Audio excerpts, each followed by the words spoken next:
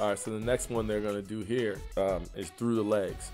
This one is a real cool one because it really gives you a lot of confidence going through the legs. And as you see, they pound it 2 times, all right?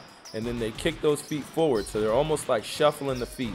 And they alternate. One goes through the legs and one ball crosses over. Still staying on the balls of their feet. If you notice, never going on their heel. We never want to encourage you to be flat-footed. Now, as you start getting better, as you see, they're doing 1 bounce and through the legs.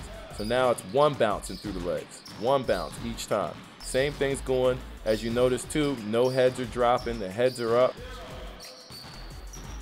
Here's where it gets real tricky.